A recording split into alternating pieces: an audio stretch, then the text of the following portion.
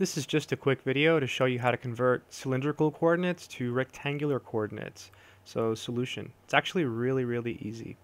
So a cylindrical coordinate is in the form r, theta, z.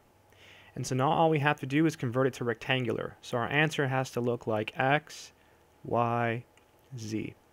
So the formula for x is r cosine theta.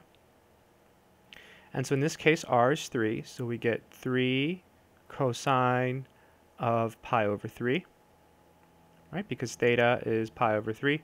And the cosine of pi over 3 is 1/2. So this is 3 times 1/2. So this is simply 3/2.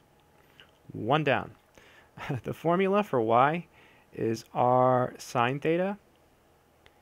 And in this case, again, r is 3. And theta is pi over 3, so we get the sine of pi over 3.